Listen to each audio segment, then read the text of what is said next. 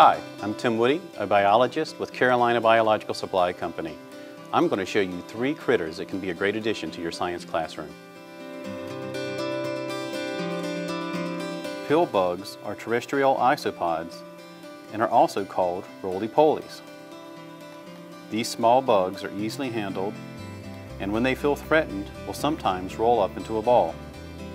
In nature, these bugs can be found under stones and logs. They live in moist soil and feed on rotting plant matter.